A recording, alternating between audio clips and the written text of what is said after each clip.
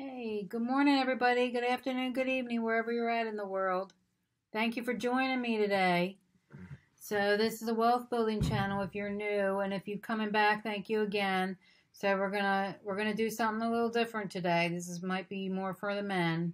Try not to be biased because I don't see too many women doing HVAC, but I mean it's possible. I just haven't met them. So this might be for the guys today mainly because I normally do a lot for the girls. I do a lot of administrative searches. But I try to, make sure everybody's covered as much as possible here for careers. So we're going to go through some HVAC jobs. If you don't want to go out into, run around trying to find an HVAC job, we're going to look at some of these today, these careers. You want to make more money. All right, so these are some of the HVAC jobs that I have found that are listed. Not sure where you're at in the world, but they're all over the place. Comment below if you are an HVAC person currently. And you can comment on any of these you want to comment on because I don't really know a whole lot about it.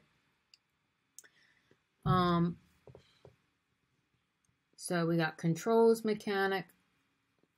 Let's look at a couple of these. Now, this is where I work. I work for the prison system currently. So if you want to go and teach the prisoners how to do an HVAC, be a vocational training instructor so that they have some skills when they get out of jail. And, you want to go to Texas. This might be a good one for you. And they also have some in South Carolina too, by the way. That's the good thing about here, is they have prisons all over the U.S. Now, I don't know about other countries. This is mainly for the U.S. I'm sorry if that's. All right, here's another one in Colorado for the Department of Air Force. And I'm just telling you right up front that if you go into a military base, it might take longer to get the job, because they have more security. But, if you're determined to do that, or you have a military background, you might be able to get in there quicker. They also might give you more points if you were in the military. Just a heads up on that. You might get an extra 5 points for competing with other people. So we have all over, you can see they're all over the country. And I'm sorry for my European people, but these are mostly for the U.S. I'll try and put that in the description so I don't waste your time. If you don't want to come to the U.S., that's fine. I understand. But these are mostly for my U.S. people. I do some all over the world, but this one here is mostly for... This is Department of Defense too. And anything with the Department of Defense is going to take longer to get in because of security. So this is what they're paying an hour. And I don't know what it is on, in the field, if that is low. But I don't know if this is a starting thing. But it looks like this is a basic starting out one. So you probably can move up with time. And these salaries change every time the government gives an increase, which they usually give an increase every year. They give 3 to 4%, depending on who the president is. So this is basically going to be your duties, and if you feel you can do this, then you can do it. Your qualifications are right here, so you need to make sure you go through here and that you have these qualifications. If you don't have these qualifications, then don't even bother applying because they'll just kick it out, okay? Let's go look at a couple more of these before I turn this video off. And I'm going to tell you what you need to do if you're interested in any of these. Equipment specialist. Let's look at this one. This starts at 92, goes to 120. So that looks like it's a better salary than the one we just looked at. This one looks like somebody that's probably more experienced. So if you got some experience, hey, I would work on it. okay? Because you got pretty good benefits here, and it might be better to do this than work for, you know, somebody, a small business that cannot pay as good.